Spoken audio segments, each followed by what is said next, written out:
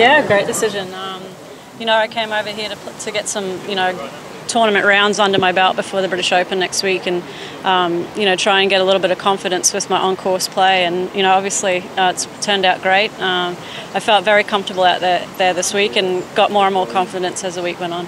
And what a fantastic final round, 2 eagles in there. I mean, that was really drawing on your experience to win the tournament, wasn't it? Yeah, I hadn't played the par fives particularly well this week, but today I played them well. Obviously 2 eagles, it's a great boost out there when conditions are tough.